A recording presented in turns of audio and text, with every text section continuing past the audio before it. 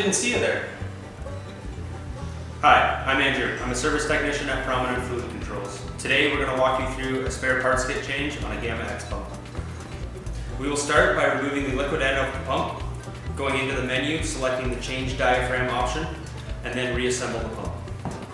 First thing we're going to do is remove the liquid end off of the pump using a 4mm Allen key.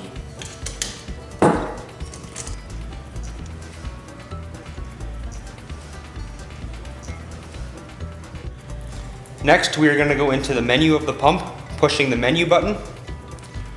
Scroll down to the service menu.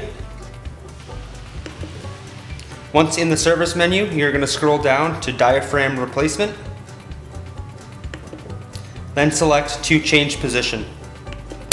At this point, the pump will push the diaphragm away from the housing of the pump. Once the pump has been moved to change diaphragm position, you can turn the diaphragm counterclockwise to remove it from the pump. Once removed, the backplate will become free. In your spare parts kit, you will receive a new diaphragm, new suction and discharge check valves, a seal kit, and a connection set.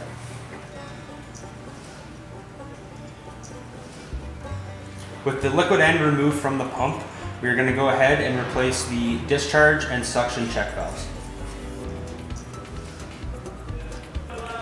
First, we will take our seal and place it inside the cavity of the dosing head, and then tightening down the valve.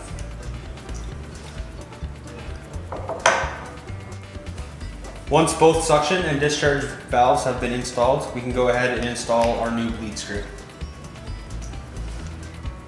With the new check valves installed in the liquid end, we can go ahead and reassemble the pump.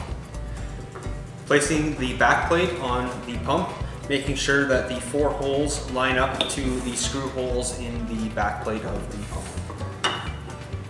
With the backplate on, we can take our new diaphragm and thread it on until hand tight. Once the liquid end is reinstalled onto the pump, you want to make sure that the 4 bolts are torqued to 4.5 to 5 Newton meters. It is recommended to change the spare parts kit and diaphragm at least once annually, or more depending on the application. And that concludes our tech tip on how to change the diaphragm and spare parts kit on a 𝗫𝗃 pump.